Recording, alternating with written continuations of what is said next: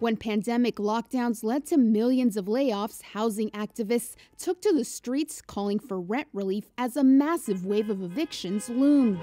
And the movement to help people keep their homes got a boost when the U.S. Centers for Disease Control and Prevention issued a moratorium on evictions. But as the coronavirus pandemic moves into its second year, Reuters uncovered cases such as Marvia Robinson, where landlords have sought to evict tenants anyway. Robinson, a 63-year-old Greyhound bus driver, was struggling to make ends meet after the coach line cut her hours, and she fell behind on rent on her Orlando home. But an Orange County rent relief program offered landlords $4,000 in back rent, and Robinson emailed the property owner, Invitation Homes, to see if it would take that to cover what she owed.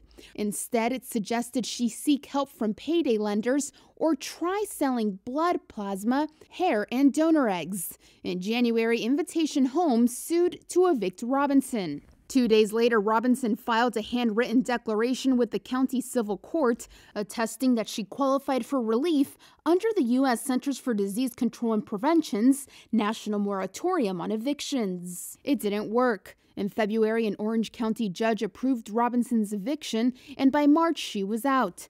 A spokesperson for Invitation Homes said it would not comment on individual renters, but said the company had the right to challenge the CDC moratorium when renters made no arrangements to repay rent due.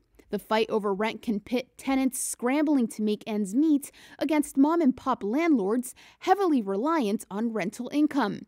But a Reuters review of hundreds of court filings as well as interviews show it's the big, deep-pocketed corporate landlords with portfolios spanning multiple states that have been the most aggressive in filing eviction cases.